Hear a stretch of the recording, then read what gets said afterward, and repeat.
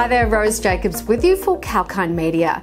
Today we're exploring the economic sanctions on Russia. Just before we do though, make sure you hit that bell icon at the bottom of your screen for the latest updates.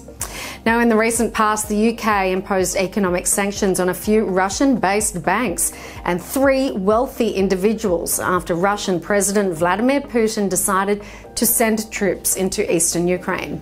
In a recent incident, Australian Prime Minister Scott Morrison also announced to impose immediate sanctions on Russia.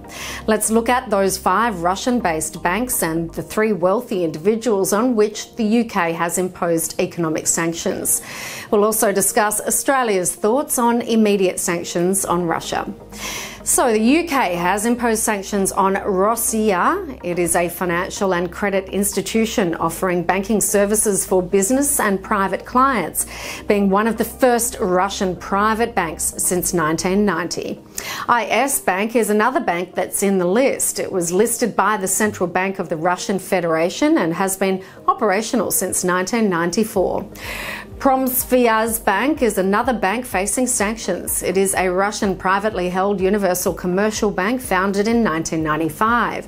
Bank is a government-backed, previously private Russian bank from Moscow. And now let's look at 3 wealthy Russian individuals who got economic sanctions from the UK. Timchenko, a 69-year-old oligarch and entrepreneur who owns the private investment group Volga Group, is facing sanctions from the UK. He's also chairman of the Russian National Hockey League, KHL. The UK slapped economic sanctions on Timchenko due to Putin's decision to send troops into eastern Ukraine. On the other hand, the 2 members of the Rottenberg family, Boris Rottenberg, also co-owners of SMP Bank, and Igor Rottenberg, have also faced economic sanctions from the UK. Coming back home to Australia, Prime Minister Scott Morrison has announced that Australia would immediately start enforcing sanctions on Russia.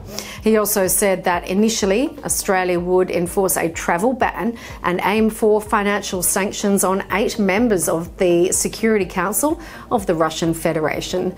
Morrison did not publicly take the names of those to the media of those individuals who Australia sanctioned, but he hinted that they were the same individuals as those the UK and the US have sanctioned.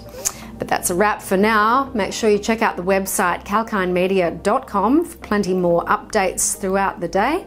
I'm Rose Jacobs. Thank you again for joining me.